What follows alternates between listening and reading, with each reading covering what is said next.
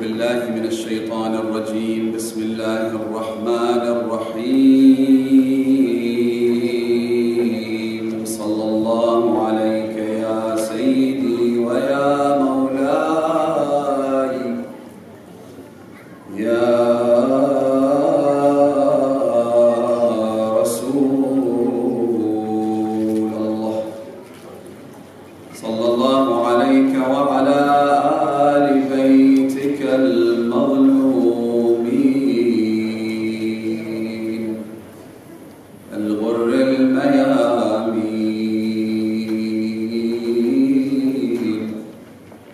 صلى الله عليك يا مولاي يا أمير المؤمنين. صلى الله عليك يا أول مظلوم يا وصي رسول رب العالمين. صلى الله عليك يا مولانا ومقتدانا وسيدنا مهدي هذه الأمة وطاووس أهل الجنة الحجة بن الحسن العسكري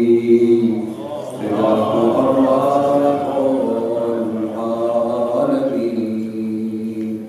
عجل الله تعالى فرجك وسهل مخرجك وجعلنا من أنصارك وأعوانك. برأيت عجيب فرجها ونور الزمان صلوات الغلام.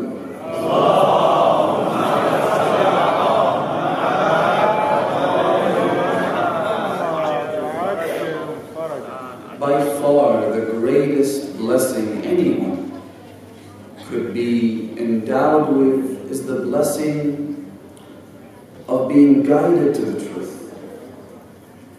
It's the blessing of knowing which direction to take in life. And the worst, most detrimental curse anyone could ever be subjected to is the curse of confusion, the curse of deviation, the curse of bewilderment, the curse of not knowing where to turn, which direction to take, which path to tread. And so anyone who has guidance from Allah subhanahu wa ta'ala, anyone who has the hidayah of the Almighty Allah, you will find them to be good, moral and righteous people. Because one of the first conditions of hidayah is that you step on your own desires and you worship Allah. Is that you set aside your own temptations and you turn to Allah for guidance and advice. You ask yourself, and we've talked about this over the previous night, what Allah would want you to do. What your Creator would want you to do.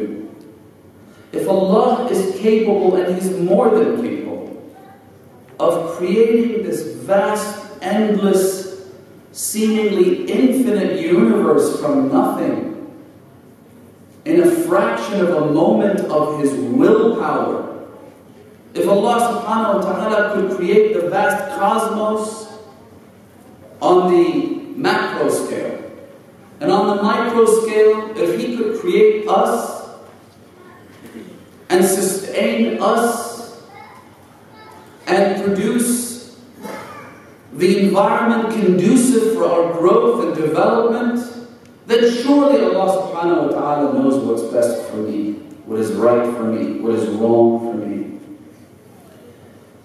Whereas one who does not believe in Allah, one who rejects the Creator of the universe, one who willingly chooses not to obey the guidance of Allah subhanahu wa ta'ala, what happens to them?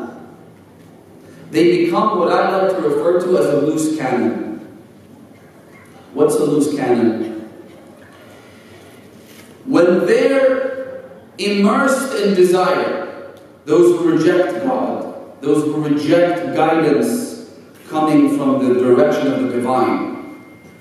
When they're immersed in desire and temptation, you will see them going to extreme lengths. There's no end in sight as far as how much they're going to indulge in their temptation. They will drink, they will do drugs, they will abuse their spouses and their children, they will engage in illicit acts, they will gamble, they will ransack the belongings of every member of their family, they will destroy their lives and the lives of the people around them, because to them, they don't worship God, but instead they have another deity that they choose to worship, and that's their desire. Allah subhanahu wa ta'ala talks about this in the Quran. He says, have you not seen the ones who have this quality? جَعَلَ إِلَهَهُ هَوَاهُ. Instead of worshiping God, they worship an idol. That idol is their own desire. And if you worship your desire, then there's nothing stopping you. That's why so many celebrities, the rich and famous, they end up either committing suicide, overdosing on drugs, doing things that you wouldn't expect them to do. Remember Robin Williams? Robin Williams was the king of comedy. Robin Williams stood at the helm of the world of comedy. And the world of comedy is one of the most lucrative, one of the most successful, one of the most fun dimensions of Hollywood. Hollywood is where the world gets most of its entertainment from. So think about this for a moment. The world's entertainment center is Hollywood. At the very top of that pyramid in Hollywood sits the world of comedy. The king of comedy is Robin Williams. He, you think, for someone who's brought smiles to billions of people across the globe, for someone who's made them happy and joyous, you'd think he would be happy too. And yet he takes his own life, which is just another sign that true life is one that has God at its center. Ya ayyuhalladhina amanu istajibu lillah. O you who believe, answer the call of Allah subhanahu wa ta'ala. وَلِلرَّسُولِ, answer the call of His Messenger. إِذَا دَعَاكُمْ لِمَا يُحْيِيكُمْ. You want true life? Then answer the call of Allah subhanahu wa ta'ala. You want true happiness? Follow the example of Ali ibn Abi Talib, not that of Muawiyah. Who do you think was happier in his life? Muawiyah sitting in his blue palaces, indulging in every sin and every desire, surrounded by his harem of women and men. Do you think he was happier than Ali ibn Abi Talib? Even while Ali broke his bread, which was so stiff, he had to break it on his knee. That's how hard it was. But who do you think was happier? Ali or Muhammad? Who do you think was more miserable? In this life, forget the hereafter. Forget the akhirah. You want true life? Follow Ali. Follow Fatima. Follow Hassan. Follow Hussein. Because this is life. Everything else is nothing but a facade. Everything else is nothing but a fake depiction of life. That's why they take their own lives, committing suicide. So much for happiness, so much for joy. Now, so the best blessing is to be guided. The worst curse is to be deviated and is to be confused. When you're confused and when someone worships their own desire as their idol, as their deity, as their God, they're a loose cannon. When they indulge in desire, as I said, they know no limits. And when they decide to become religious, they say Allahu Akbar and slaughter women and children. They're exactly the same, by the way.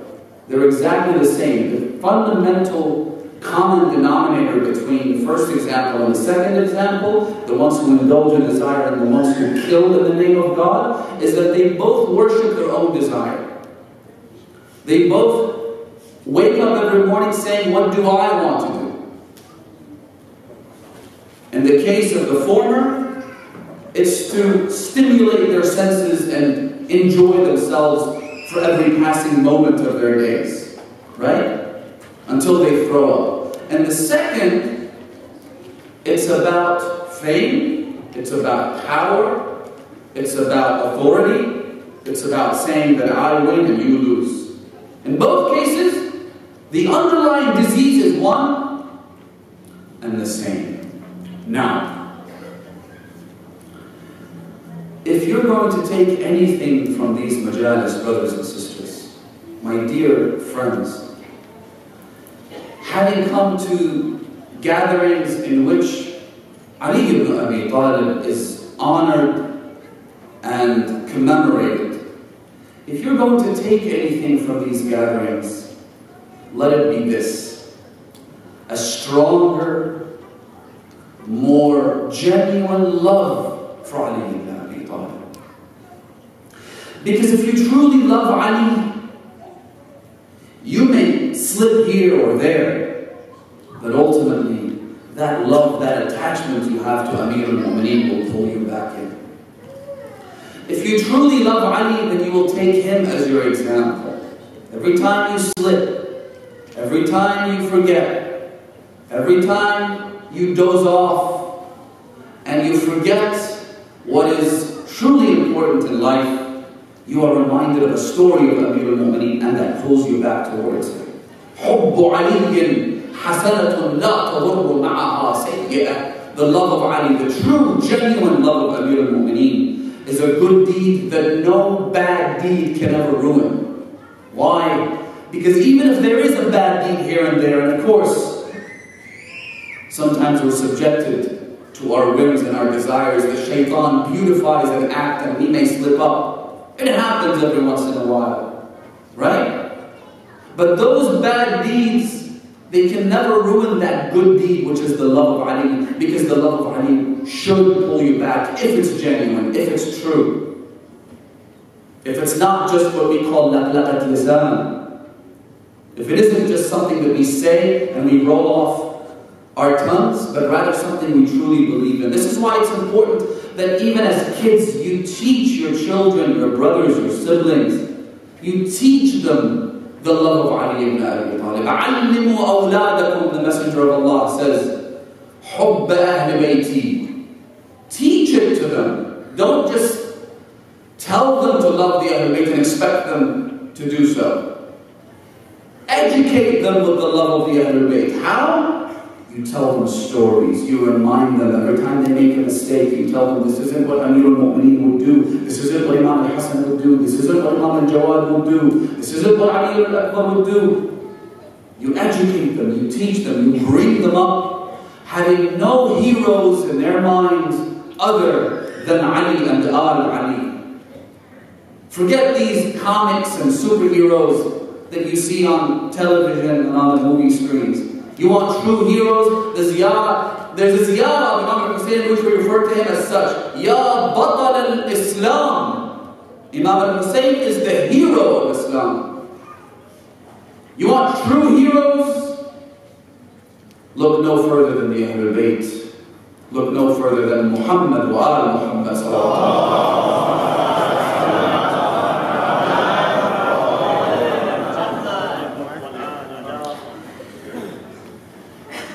The Holy Messenger of Allah is quoted as having said, and I want to mention the actual hadith to you. Beautiful hadith. قال رسول الله صلى الله عليه وآله وسلم من رزقه الله حب الأئمة من أهل بيتي. Anyone who has been blessed from Allah by having love towards the Imams from among my progeny, from among my household.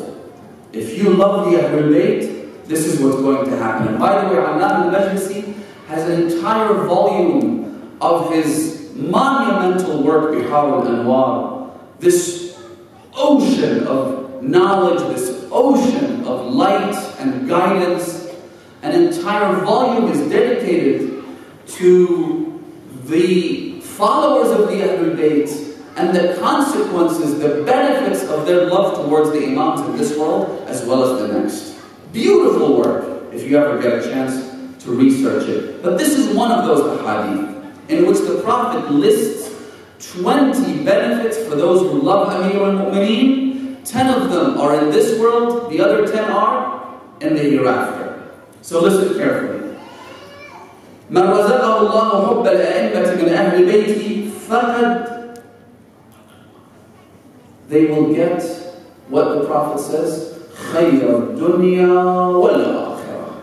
You will have the best of this world as well as the next. فَلَا يَشُكَّنَّ أَنَّهُ فِي الْجَنَّةِ. Never doubt that when you have the love of Ali ibn Abi Talib in your heart, you are in paradise right now. You're already in paradise. That's the difference between you and the one who doesn't recognize the Imam of his time. من مات لا يعرف إمام زمانه مات ميتة جاهلية أي ميتة كفر ونفاق. The ones who die without recognizing the Imam of their time, the leader, the divinely appointed leader of their time, they end up being like ISIS. ميتة كفر ونفاق. A death of ignorance and disbelief in Allah subhanahu wa ta'ala.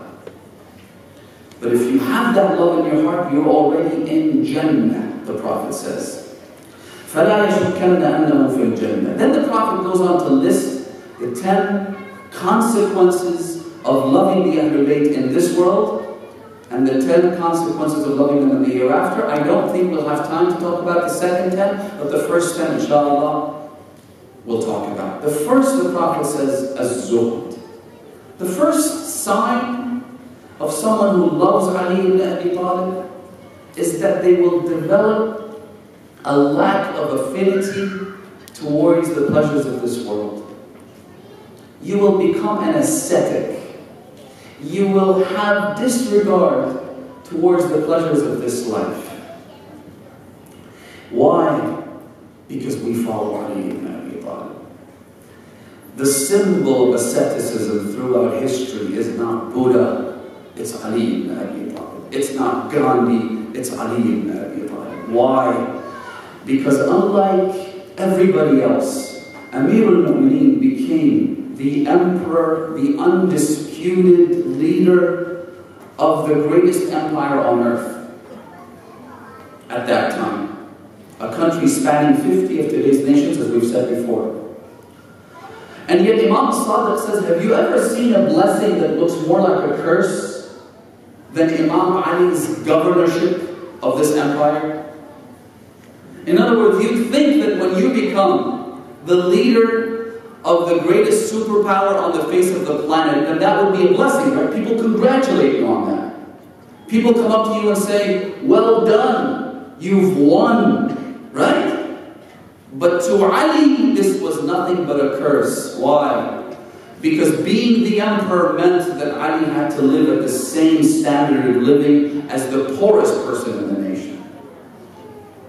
That's why Amir al-Mu'mineen only had bread, barley bread no less, not even bread that's made from wheat, which is soft and white and beautiful. This is barley bread. We're talking about the kind of bread that is both not very tasty, and secondly, very, very rough, very tough, very strong. That's all he had, plus a little salt on the side. That was his side dish, that was his dessert. Salt. Because Amir al-Mu'mineen has to live at the same level as the poorest person.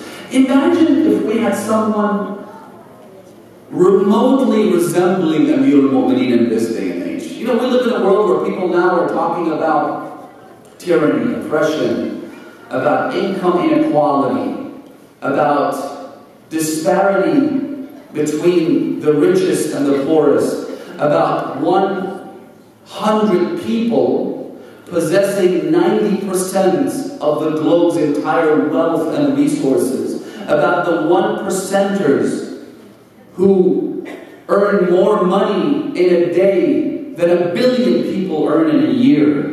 This is the kind of world we're living now. Right? Imagine if we had a leader that was the remote shadow of Ali ibn Abi Talib, where upon becoming leader he says, I have to live like the poorest citizen, like the poorest subject of mine. This was Ali ibn Abi Talib. Not only this, Amir al-Mu'mineen, when he was leader, he would walk into the treasury. The treasury was basically a very large room where money would be brought in from the farthest outskirts of the nation that the Imam ruled over. So they'd bring in what? It wasn't cash, it wasn't paper money, it was gold and it was silver, which was the prevailing currency of the day. So imagine have you ever seen gold bars? You see gold bars in a movie and it gets your appetite going. You see its picture and you start drooling over it. That's how beautiful gold is. That's how attractive and shiny and glittery it is. So imagine now you walk into the treasury of the Islamic government of Amir al-Mu'mineen, a country spanning 50 of today's nations. How many gold bars there were, I don't know.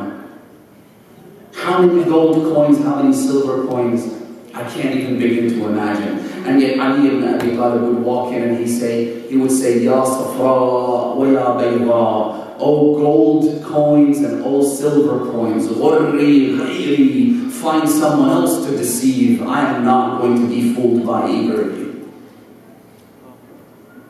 Someone came in and asked the Imam for help. So the Imam told Qamba, he said they'd give him 1,000. Qamba said to the Imam, Ya Amir al-Mu'mineen, could you be more specific? Are we talking 1,000 gold coins or 1,000 silver coins? The Imam said, Kilahuma indi sawa. To me, they're both the same. Give him whichever helps him more. That's Ali's view of this world. I mentioned this the other night. The Imam likens authority and power over an entire empire in this life to the mucus that's excreted from the nostril of a goat when it sneezes. Affat ans. Ali ibn Abi Talib would look at the money, all those gold bars, and he would say, Ya dunya, talaqtuki thalathan, fala raj'ata li ilayki. Oh world, I've divorced you thrice. You know how in Islam, if you divorce someone 3 times, you can't go back to getting married to them again. And so the Imam addresses this life and he says, I've divorced you 3 times. There's no chance in hell I'm going to come back to you. It's just not going to happen. This is Ali ibn Abi Talib. One day, we mention the story and move on. One day a person walks into the city of Medina from outside. And so he goes to the mosque. When the Imam sees him, this is in Kufa, when the Imam was the Khalifa. So when the Imam sees him, he says to him, you look like a stranger. Would you like to come to my house and be my guest? Imagine! The Khalifa says to a random stranger, would you like to be my guest because you look like you're from out of town? Or would you like to go to any other house owned by any other Muslim? So the guy thinks to himself, obviously I want to go to the Khalifa's residence because that's the White House, that's the governor's mansion. The food there must be much better than any average Muslim, so I'll come with you. So he goes with Amir al-Mu'mineen. When it's time for, it was the month of Ramadan, so when it's time for iftar, the Imam brings whatever was available to him. There was milk and there was bread and there was, and the basics that Amir al-Mu'mineen and his family would eat. Well, his family, not him. So he puts that in front of the man. And then the Imam goes to a jar made from mud. A jar. But what's interesting about this jar, this man says, he says that the lid was sealed shut and it has the official seal of Ali ibn Abi Talib. Back in the day, the rings were also sealed, right? So you would put mud over it and you would seal it so that if anyone tampered with the lid, you know, because your seal would be broken. So it says the Imam took that jar, he broke the seal off, and he took out a piece of bread which was spoiled rotten. He says, I was sitting next to the Imam and I almost fainted from just the foul stench that came out of that jar. It was a rotten piece of bread. He says, I looked at Imam al-Hasan and Imam Hussein, I told them, have some mercy on this old man. What is this he's eating? So both the children of Imam Ali told me, that he seals the lid of that jar so that we don't tamper with it. We wish we could add some oil so that it would be more edible, they said. But he doesn't let us do that. He has to eat this stuff because he said, what if there's someone out there who's hungry? Allahu Akbar, Ya Amir al-Mu'minin, Ya Azhar al-Zahiri, Ya Imam al-Muttaqin. What kind of a person this was? Wallahi, brothers and sisters, you know how we're proud that someone acknowledged the letter of Amir al-Mu'minin to Malik al-Ashdaq at the United Nations. Well, I say this, we have failed Ali ibn Abi Talib because the life of Amir al-Mu'minin should be put in book form and given to every single member of Congress. It should be given to every single member of the United States Senate. It should be posted to the White House as a gift. This is our leader. This is Ali ibn Abi Talib. Come, get to know him. This is what makes us love him so much to the point that they would kill us, but they cannot extract the love of Ali from our heart. Ask any Shia who's ever been oppressed for being a Shia, and they'll never tell you that, oh, I had to suffer because of Amir al-Mu'minin. They'll always be like, Alhamdulillah, الذي هدانا لهذا وما كنا لنهتدي لولا أن هدانا الله لقد جاءت رسل ربنا بالحق. Thank God that we were introduced to the doorstep of Ali ibn Abi Talib. No matter what a price we have to pay, thank God for this blessing. Because we've gotten to know someone who's unequal. وَمَنْ مِثْلُ عَلِي. When Amir al-Mu'minin passed from this world, Imam al-Hasan, and this is a big tangent, I don't want to go there, but Imam al-Hasan got up and he delivered a sermon. He said to the people that today a man died that the entire history of humanity has never seen the like of him. And that's a big statement to make, because our history, human history, has seen the likes of Adam, Nuh, Musa, Isa, Sheep, Yusha,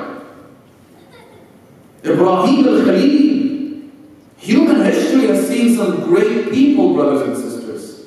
And yet Imam al-Hasan said that no one has ever seen the like of Amir al-Mu'minin. And the world will never see the like of Ali ibn Abi Talib. The zuhd of Amir al-Mu'minin is something that we should all inherit, at least partially. The lack of disregard to this world. Brothers and sisters, this life is short. الدنيا ساعة فاجعلها طاعة. The Prophet says, this world is but an hour. So make this hour one that's devoted to Allah subhanahu wa ta'ala. How is it an hour? Think back 20 years ago. How does it feel? It went by like an hour. 20 years, just like that in a snap. The next 20 years will go by the same way, and the next 20 years will go by the next way. And at the moment of death, when we're staring death right in the eye, it'll feel like an hour. Now, moving on because we don't have time. The first consequence of being a lover of Ali ibn Abi Talib is asceticism and lack of regard for this world. The second is al-hirsu ala al-amal. Brothers and sisters, the Prophet here is telling us that if you truly love the Imams of the Ahlul Bayt, you will exert greater effort in this life. You will seek example from the life of Amir al-Mu'minin, who never wasted a single moment. Isn't it pathetic that we live in an age where society and culture is always encouraging us to waste our time? Whether it be with video games or fidget spinners, whether it be with hanging out with our friends, doing absolutely nothing but wasting time, or speaking to people online and on social media. Whether it be Snapchatting and doing things that are really useless, or just spending our times in our beds sleeping, or just staring at the roof.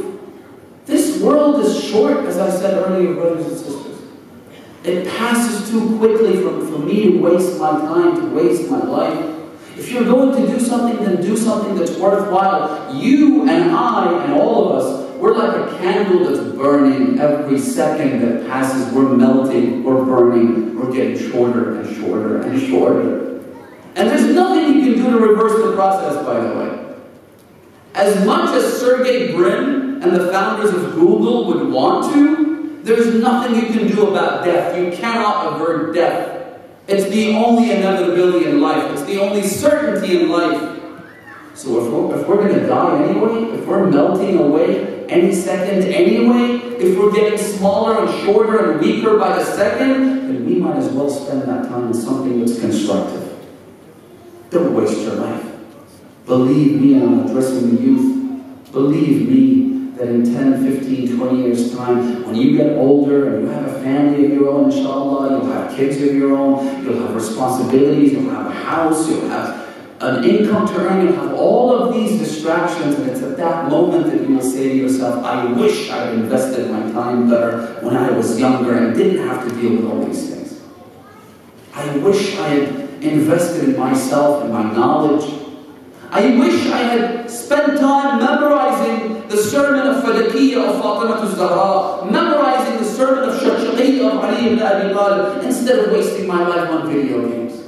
What do you get out of a video game? Not even a momentary joy. Nothing, nothing. 5 seconds after you throw that tablet or you throw that video game console, you have nothing left. Don't waste your time. Al-hirsu al-amal, the Prophet says, being eager to produce, being eager to making yourself better and closer to Allah subhanahu wa ta'ala. Moving on, number 3, وَالْوَرَعُ فِي الدِّينِ. The third consequence of loving Ali ibn Abi Talib is that you guard yourself against sin. Is that you guard yourself against the evils of this world. Let me mention a beautiful hadith, which is actually the first hadith in my book, which I wrote about the teachings of Prophet Jesus alayhi salam, the Lost Testament. The first one says that one day, Jesus, the son of Mary, saw the world, the dunya, epitomized in an ugly, creepy, old, toothless woman. It's a beautiful parable.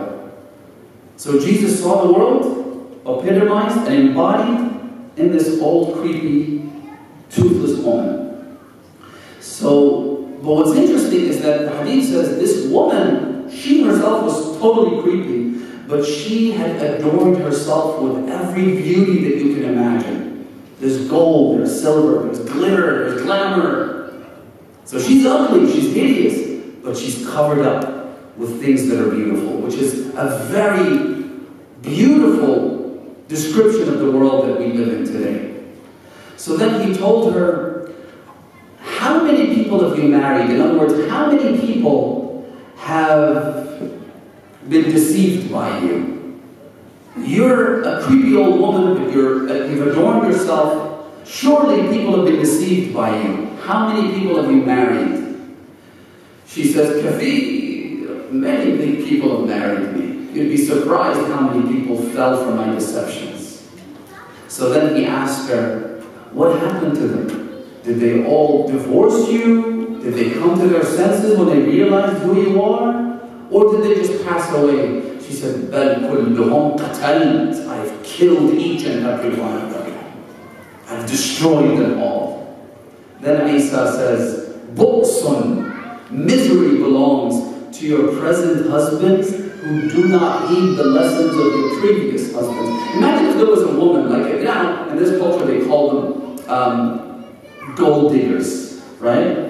Imagine if there was this woman who had been remarried 10 times, and each time she got married to someone, that person ended up getting killed mysteriously. You'd think that the 11th guy who wants to marry this woman would know better than to marry her, right? Would think twice. That at some point it would register that it can't be possible for 10 husbands to die under mysterious circumstances and I'm going to survive, and I'm going to make it out in one piece. Isa says, miserable are your present husbands who do not take a lesson from your previous husbands, that you keep killing one after the other. And so, al-wara'u fi ad-din, it's not worth your life. Amir al-Mu'mineen has a beautiful hadith. He says, لَيْسَ اعْلَمُوا أَنَّهُ لَيْسَ لِأَبْدَانِكُمْ هَذِهِ ثَمَنٌ إِلَّا الْجَنَّةِ. You should know that your life has only one worth. There's only one thing that's worth you, your body, your life, and that's paradise. Anything under that, and you're a loser. Number 4, the Prophet says, الرغبة في العبادة. The other consequence of loving Ali ibn Abi Talib is that you develop a love for acts of worship, whether it be prayer, whether it be hajj, whether it be ziyarah to the holy shrines of the Ahlul Bayt. These are all acts of worship. Whether it be fasting, it's recommended to fast the beginning of each month, even obviously outside of the month of Ramadan. Any other month, it's recommended to fast the first day, the middle of the month, and the last day of the month. So 3 days per month of fasting. You see people who do that oftentimes, and it's not even a burden anymore. It's something they enjoy. Enjoying the worshipping of Allah subhanahu wa ta'ala is a byproduct of loving Ali ibn Abi Talib. That's why you'll see the companions of Amir al-Mu'mineen, people like Uwais al-Qarni. I don't know how much you're familiar with Uwais al-Qarni, but he's an incredible personality. He needs an entire lecture dedicated to him. But he's the man who never saw the Prophet in his life. And yet the Prophet said that I can smell the odor of paradise coming from Yemen, because that's where Uwais al-Qarni came from. The Prophet promised Uwais paradise even though he never actually met him. Why did he never meet him? Because Uwais had an elderly mother that he cared for. And his mother told him that if you were to leave Yemen and go to Medina to meet the Prophet, I'm afraid that I will miss you, so I want you to stay with me. Allahu Akbar. Sometimes you can reach that high level by looking after your mother. Again, I'm talking to the younger members of the audience. Caring for your mother, looking after what she likes you to do. Even if she drops a hint, she doesn't actually have to order you to do something. A mere hint should be enough for you to say, Mom, I will do as you ask. Mothers love their children, brothers and sisters. And of course, tonight we're commemorating the passing of a wonderful woman who is also a compassionate mother.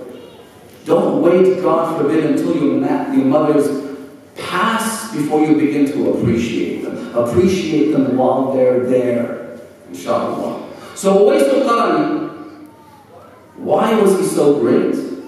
Because number 1, he looked after his ill mother. Number 2, listen to this. Uwais would spend his nights in prayer. 100 raka'at. Some people do 100 raka'at on the 3rd night of Qadr. May Allah bless you if you do that. However, there were people whose love towards the Ahlul Bayt is so strong that they would pray 100 raka'at every single night.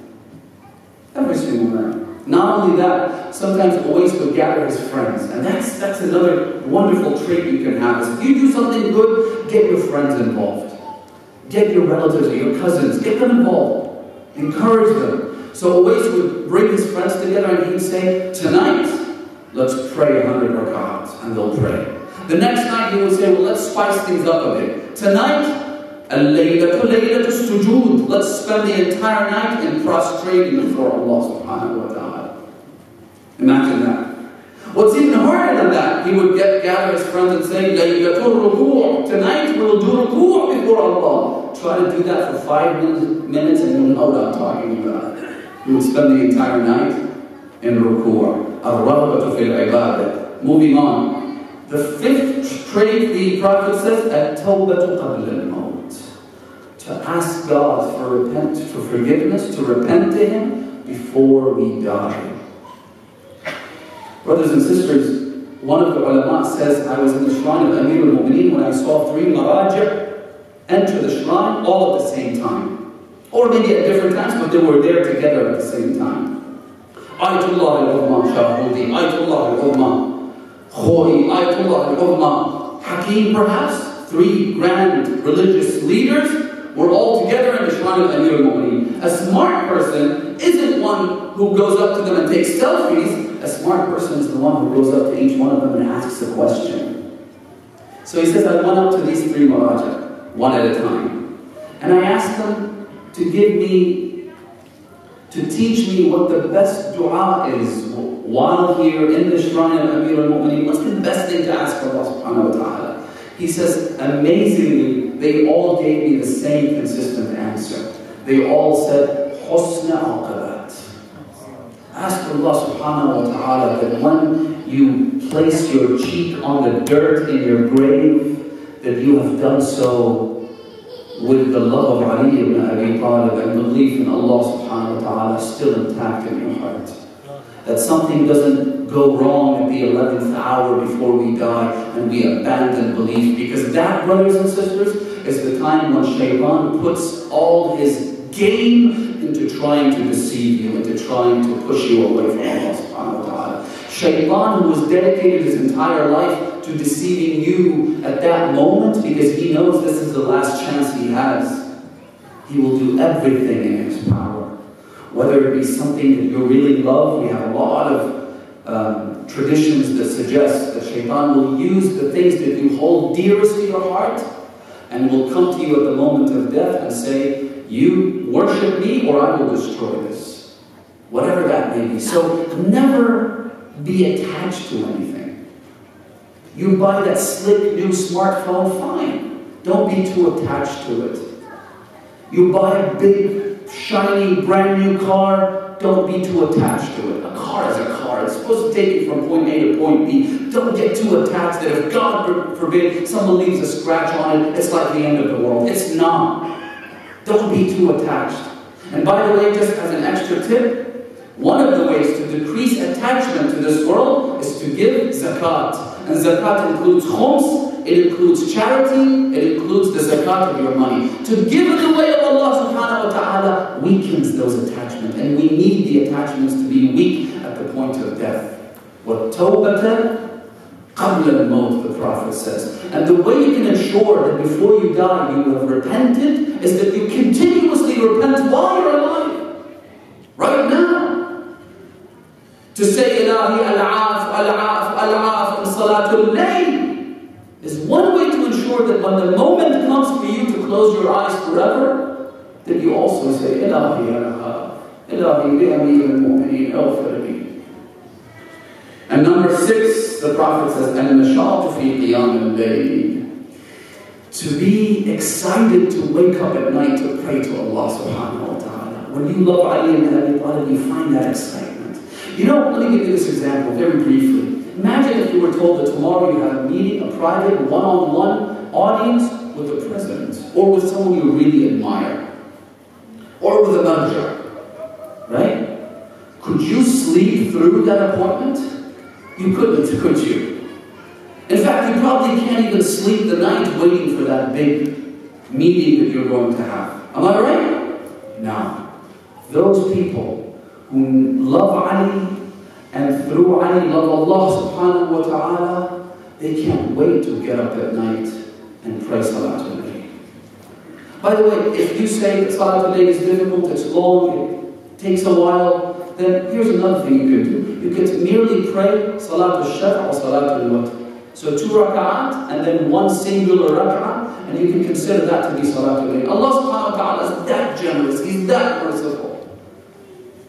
If you can't get yourself to get up and pray Salatul Layl, you can do so while lying in your own bed. Shawq. You have to have, if you love Allah subhanahu wa ta'ala, you want to speak to Him, especially when it's nighttime, everybody's asleep, and in the solitary of your own being, you get up and you speak to God. God speaks to you. There is a kind of light for your face. There's a kind of attraction that only those people have who wake up and worship Allah at night. Anyway, a lot to discuss, but not enough time. Number 7, al-ya'su mimma fi aydin nas, to give up on all the things that other people have. Amir al-Mu'mineen says, he says, "Ihtaj ila man shit takun asira." need anybody and you will be their captive. You will be their slave. When you go up to someone and you ask them for a favor, you're humiliating yourself. Yes, it might be a humiliation that you think is worth it. Yes, it might be something that's necessary. But at the end of the day, you are being a captive to that person. He or she will always think that they have done a favor and will expect the favor to be returned at some point. Have complete disregard in what other people have. If you can ensure that you have a direct line of connection with Allah subhanahu wa ta'ala and never need anybody in your life, then do so, the hadith says. If you can earn your own living without ever extending your hand before other people, then do so. And yes, don't even look at what other people have. Somebody bought a shiny new car, fine, good for them. If they're good people, good for them. If they're bad people, bad for them. Somebody bought a big new house, who cares? Don't even look at what they have, look at what you have. Remember remember not having any regard to this world. Be content with what you have. Say Alhamdulillah for all the health He's given you, the family, the children. These are blessings that we can never be thankful to Allah for. We can never be grateful enough to Him. Focus on what you have and not on what you don't have. Number 8, Al-Hifdhu li-amrillahi azza wa jalla wa nahyih. When you love Ali ibn Abi Talib, to you it will matter if God is pleased with this or not pleased with that. I'll move on. Number 10, the Prophet says, as-sakhab, to be generous. If you truly love Amir al-Mu'mineen, you'll be generous. You will see the money in your position as a trust given to you by Allah. You're just a bookkeeper. You're just a bank cashier. That's all you are. It's difficult. I know it's difficult because most of us think, no, this is my hard-earned money. I worked hard to get this. But until you see yourself as nothing but a bank teller and a cashier who is in possession of this money as a trust and needs to give it to whoever Allah subhanahu wa ta'ala wants to give him to, until that happens, then there's something missing. Then your love to Amir al-Mu'mineen is not complete. One day a group of people came to Imam Sadiq, if I'm not mistaken, and they said to him, Ya Amir al-Mu'mineen, we are from Khurasan. We know Bani Umayyah are oppressive. We know these rulers must be overthrown. And here we are, declaring our allegiance to you. We're more than happy to lay our lives at your command, whatever you say. The Imam said to them, when it comes to your money, are you also happy to lay it at my command? Are you also happy to part with your wealth? If I told you now to give all of your money to the poor, would you give it all away? Or no? So they said to the Imam, well, Ya Rasulullah, our money is our money at the end of the day. I'll pay the homes and I'll pay the zakat, but the rest of it is mine, truly, surely, right? The Imam said, well, if your money is your money, then your lives are your lives as well. You can keep them. I don't want them. You have to have the kind of obedience where the money that you have, the wealth that you have, the possessions, everything that's under your title and under your name, it belongs to Allah subhanahu wa ta'ala. If you see it that way, then if you lose it, you won't really care, because it wasn't yours to begin with, number one.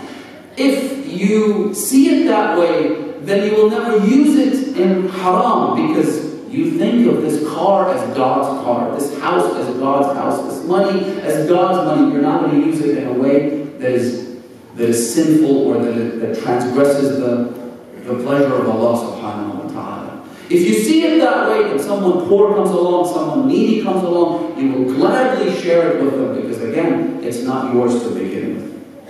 It's not yours to begin with. I know a wealthy businessman, I've personally met him several times, who's like that. He always says that whatever I have is not even mine to begin with. It's not mine. It belongs to Allah subhanahu wa ta'ala. So wherever God wants me to put it, I'll put it right there. I'm like a bank teller. Have you ever seen a bank teller hesitating when they give you the money? They don't care because it's not theirs, right? That's how you should see your own wealth. As-sakhab, to give it the way of Allah subhanahu wa ta'ala as a sign that you love Ali ibn Abi Talib. Because Ali ibn Abi Talib. His sakhab was legendary. It was exemplary. How so? In the middle of the battlefield, he comes across an enemy combatant. The Imam lifts his sword, the same sword that never came down except by sending the opponent straight to the bottom of hell. And that guy knew so. He knew Ali, he knew the fiqh. As soon as he saw this, he said, Ya Ali, a'tani sayfak. Oh, Ali, give me your sword. Amir al-Mu'minin threw the sword at him. The guy was shocked, he didn't expect it. He took the sword. Ya Amir al-Mu'minin, what happened? You gave it to me? So the Imam said, I've never refused anyone to request for help. And I'm not going to start now. You asked me for the sword. Here, take the sword. He threw himself to the feet of Amir al-Mu'minin. أشهد أن لا إله إلا الله وأشهد أن محمدا رسول الله وأشهد أن عليا ولي الله.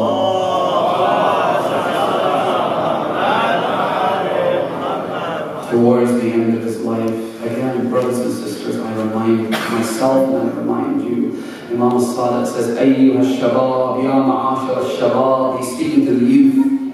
He says, we have seen people who try to gain the akhirah, the hereafter, and in doing so they gain both this world as well as the hereafter. But we've never seen anyone who tries to gain this dunya and also gains the akhirah. It never works that way. But if you work for your hereafter, if you work for your afterlife, if you work for Jannah, Allah will also give you a package deal. You'll also get this world as a bonus if you like. This is why towards the end of his life, Amir al-Mu'minin looks up. He says, Assalamu alaykum ya malaikata rabbi. What's going to happen to me at the moment of my death? Whose face shall I see? Will I be able to see the face of Ali ibn Abi Talib? Amir al-Mu'minin looks up, Assalamu alaykum ya malaikata rabbi. And then he said, لِمِثْلِ هَذَا فَلْيَعْمَلِ الْعَامِلُونَ. If you're going to work and spend your life doing something in this world, then you might as well do so for this. And what Amir al-Mu'minin was witnessing was the eternal bliss of paradise. It was a life free of pain, a life free of misery, a life free of torture, and all the things that he had to endure in this life. Oh, بریم در خانه امیر المؤمنین. امروز روزی است که خانه امیر المؤمنین عذاب گرفته. صدای گریه ها از داخل خانه بلند شده. اهل بیت امیر المؤمنان در اذان، چون امروز روزی بود که امیر المؤمنین به شهادت رسیدند. ولی دوستان، عزیزان، برادران، خواهران، من میخوام عرضی رو خدمتتون تقدیم کنم. امیرالمؤمنین یک مرگ داشت و یک شهادت. مرگ امیرالمؤمنین 25 سال قبل از شهادتشون بود. امیرالمؤمنین روزی مرد که داخل خانه اش بود. اومدن بیرون خونه تهدید کردن که یا علی میاد بیرون یا خونه رو رو سر اصحابش خراب میکنیم، آتشی میزنیم که همه اونهایی که داخل خونه هستن میگیرن و از بین میرن. ولی علی کی مرد؟ اون وقتی بود که صدای زهرای مرزیه رو شنید ولی اسم او رو نیاورد. حضرت زهرا نفرمود یا ابوالحسن، حضرت زهرا نفرمود یا علی ادرکنی، حضرت زهرا فرمودن یا فضه الیکی فخذینی فقد والله اسقطوا ما فی احشایی. فزجان به داد من برس، بچه منو کشتند. ابتا یا رسول الله برکتک. پدر جان یا رسول الله بیا ببین چه حالی منو در آورده، بیا ببین این ظالمان چیکار کرده. همون روزی بود که امیرالمؤمنین مرد، یک روزی هم امیرالمؤمنین به شهادت رسید، آن هم امروز بود. ولی چه شهادتی، چه تشییع جنازه‌ای. میدونید دوستان امیرالمؤمنین رو شب تشییع کردن. الله اکبر. آن پیکر مبارک رو در آوردن امام حسن و امام حسین و بعضی از اصحاب نزدیک امیرالمؤمنین در تاریکی شب آن پیکر مبارک رو بردن از کوفه به نجف تا اونجا حضرت به خاک سپرده بشه. عرض میکنم مولای من یا امیرالمؤمنین، حضرت زهرا رو هم شب تشریح کردن.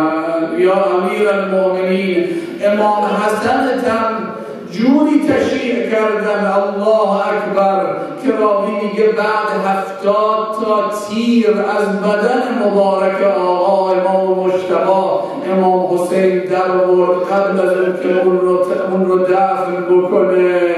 ولی یا امیرالمؤمنین باز هم شما رو شب تشییع کردن، باز هم زهرای مرضیه رو تشییع کردن، باز هم امام حسن تشییع شدن. ولی الهی من بمیرم همه قربان پسر تو حسین. که کسی امام حسین رو تشییع کرد، چجوری تشییع کردن؟ عرض میکنم که بله ارباب مقاتل گفتن، همین جمله رو میگم و التماس دعا دارم. ارباب مقاتل نقل کردند که عمر بن سعد بعد از اینکه امام حسین به شهادت رسیدن آمد به شمر دلجوشن گفت میخوام 10 اسب بفرستی که اونا حسین رو تشییع کنن. 10 تا اسب آوردن، نگاه کرد گفت نه من اسب تازه دم میخوام، اسب تازه نفس میخوام، این اسبا خستن از راه دور رسیدن، نعلشونم میخوام خیلی قوی باشه. اسبا رو آوردن. این حرف من نیست دوستان عزیزان، اینها رو ارباب مقاتل نقل کردن. گفت میخوام جوری اسبها بر بدن آقا سید الشهدا را برن که دیگه زینب حسینشو نشناسه. شمر ملعون آمد سید الشهدا که بر صورتشون خوابیده بودن برگردوند و قال اجر علیه الخیل لترض وجهه و صدره. گفت میخوام دیگه صورت مولا رو دیگه نشناسن. برای همین بود که حضرت زینب آمد تا به بدن برادر رسید، حرفی زد که دوست و دشمن گریه کردن. چی گفت؟ حضرت فرمود انت اخی انت ابن والدی، حسین جان خودتی، تو پسر زهرایی، من که تو رو نشناختم. همه بگید حسین.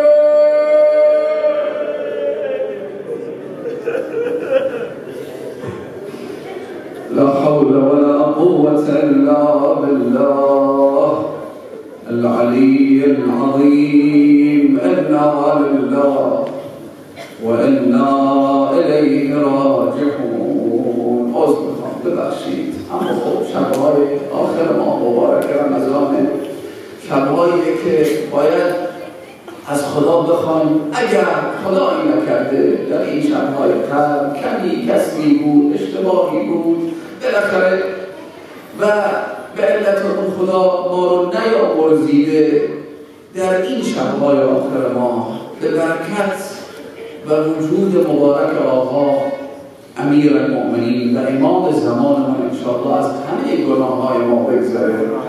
اللهم إن لم تكن قد غفرت لي فيما مضى من شهر رمضان فاغفر لي فيما بقي منه. اللهم صل على